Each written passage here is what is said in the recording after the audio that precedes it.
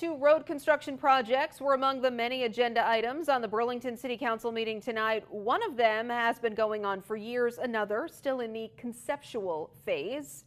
ABC 22's Malachi Flynn is just back from City Hall, and he is live tonight in the newsroom. Hi, Malachi. Well, Lauren, members of the Public Works Department shared updates on the final construction phase of the Champlain Parkway project with the City Council. They also discussed a potential connection between Bank Street and Cherry Street. The Champlain Parkway, when completed, will connect Interstate 89 to downtown Burlington, allowing drivers to take the interstate to Flynn Avenue, Lakeside Avenue, and Pine Street. The project will go out to bid this summer, and construction is scheduled to begin in September. It will cost $90 million in total to build and is expected to be complete by 2026.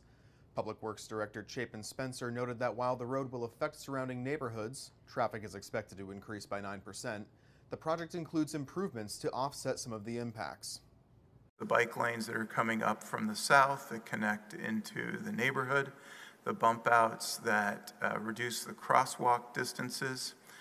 You'll notice that the utilities are buried and the new signals that have pedestrian phases, exclusive pedestrian phases on them. Councilors expressed concerns how the highway connector would impact residents, cyclists, and pedestrians downtown, but noted that the project showed significant improvement. The Public Works Department also shared a conceptual design for connecting Cherry Street with Bank Street by extending St. Paul Street and Pine Street. The proposed plan includes designs to remodel all four streets to improve the adjacent parking, sidewalks, and green spaces. We are showing a 7-foot minimum sidewalk through the entire corridor, which is a bit wider than what's there today, and a widened amenity zone as well, with new seating, pedestrian scale, kind of decorative lighting, new trees.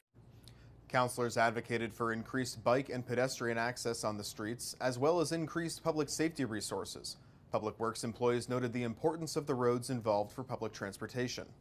The Public Works Department will bring the plan back to the Council on June 24th for approval. No action was taken by the Council on either project.